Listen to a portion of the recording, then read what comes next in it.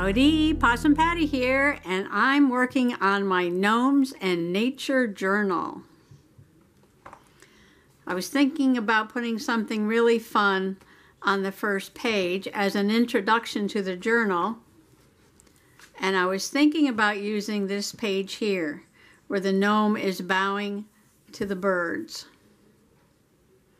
So I'm going to see if I can somehow cut this out and make it fit on my first page and design my first page.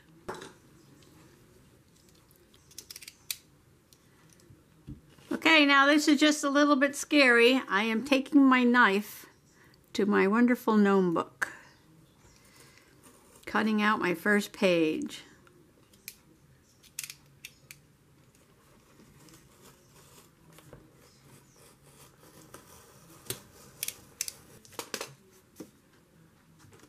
I'm going to be saving this cover with the wonderful gold gnome on it. And I think I'm going to make a lap journal because this is very big. So I'm going to be using this cover for a lap journal, and I'm using this wildlife book for my gnome journal. Well, they'll both be gnome journals, but two different kinds. Okay, I cut this page down to size. I rescued one bird that I can use on something else. And I think what I might do is to rip this around like this, around this bird, and put it on this page like a pocket. I could sew it on or glue it on. And then I can put this bird on the backing here. And then I'm going to make something to put in the pocket. My very first page in the Gnomes and Nature book is done.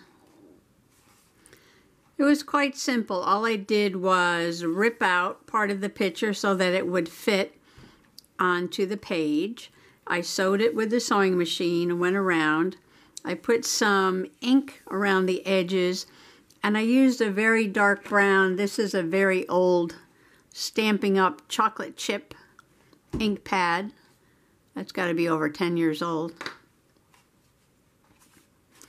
And the part of the picture that I ripped off, I took this little bird and tore around the edges and used some of the ink around the edges on that little bird. I also put some of that chocolate chip around the edges of the page. Now inside the pocket, I put a card.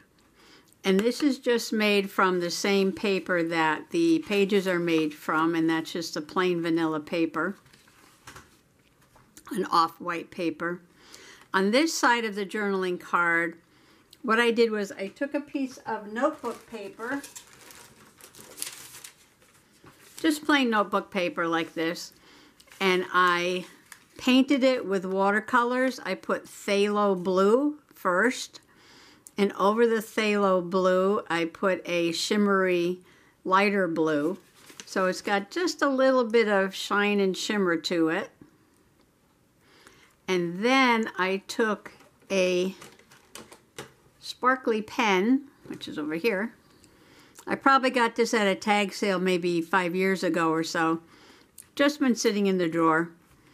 And I took the sparkly pen and just drew over the lines of the notebook paper with a sparkly blue ink.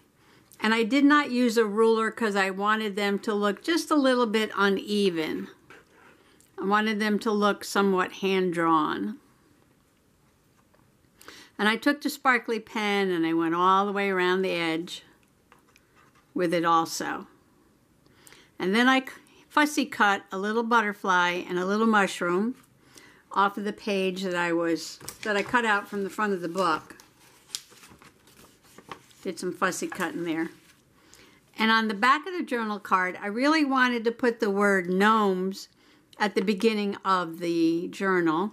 So I cut that out, and I also used this sparkly pen, go around the edges, and two of the birds from that same page, glued them down on the card, and went around the edges with a sparkly blue pen. And in the background, I just used a piece of scrapbooking paper with this nice blue stripe. The reason I used the blue was just to pick up on the blue of his coat. Give the page a little bit more color. I like how there's a little red in the bird and his hat and a little bit of blue and some of the yellow and yellow in the background. This is like a primary color scheme with the red, yellow, and the blue. Also, I like the way the little blue eyes on this butterfly sort of match the paper, and how the red mushroom is a contrast but yet matches his little hat.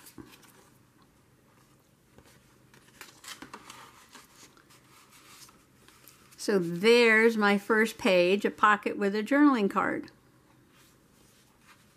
I like the blue sticking up just a little bit and a little butterfly flying out of the pocket there. So I was wondering what I would do next, and I was flipping through the book, and I got a cat in my lap again. She's always here when I'm talking to the camera.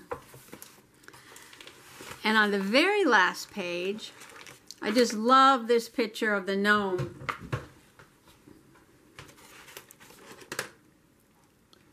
Waving goodbye in the sunset. So I think I'm going to jump right to the last page and make a page with this gnome waving goodbye. So then I'll have my very first page of the gnome bowing, and that's kind of like the hello page. And then I'll have my very last page with the gnome waving goodbye.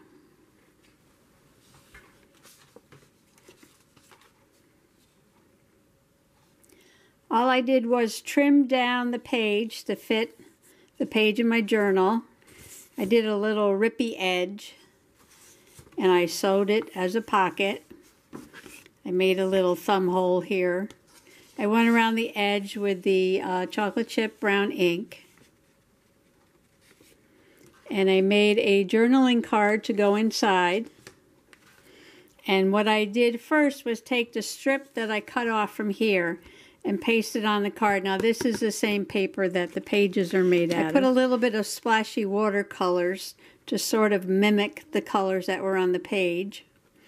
And I took a sparkly pen and I drew lines because this is a journaling card. I don't have a roundy edge hole punch, but I do have one that's got this fancy little edge. I bought it at a flea market. I think it's a Martha Stewart hole punch. And it was pretty cheap because I bought it at the flea market. So I did that to both of the corners. And on this side I put a nature scene. This is sort of the woods in the early winter or late winter when there's no snow, and a little owl sitting on a branch of a tree. And this is going to slip into the pocket.